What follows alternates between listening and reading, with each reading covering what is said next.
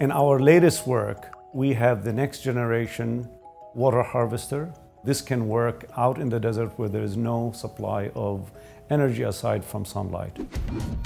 What it does is that it collects water from the atmosphere at very dry conditions and then releases it so we can harvest it as a liquid water by using only energy of sunlight.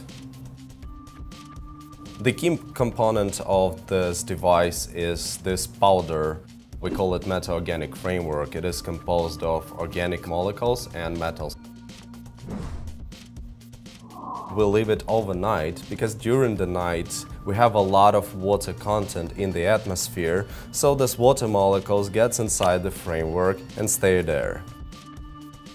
You can imagine it's like a sponge. We're going to put the lid on the top of the box to make sure none of the water vapors coming out from the powder can escape from the box. We put the shade on top of the lid to direct the sunlight right on top of the mouth to heat them up. When this powder heats up, the water molecules come out of the framework and we can collect them as a liquid water. We can get about 1/3 of a cup of fresh and drinkable water. And it's always possible to get more water using more amount of moth powder or bigger box. We were trying to come up with the material with our meta-organic framework, which won't leave any traces of organic or inorganic material behind. After we collect water at the bottom of the device,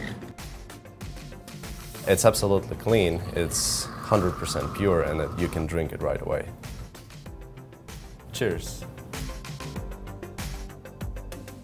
Our studies in the desert uncovered many different things concerning the box, the configuration of the box, the size of the box, the way the moth is placed in the box that affect how much water is harvested. This new Berkeley device is reconfigured as to be suitable for the desert anywhere in the world.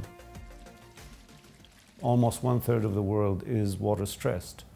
To be able to deliver liquid water is quite powerful.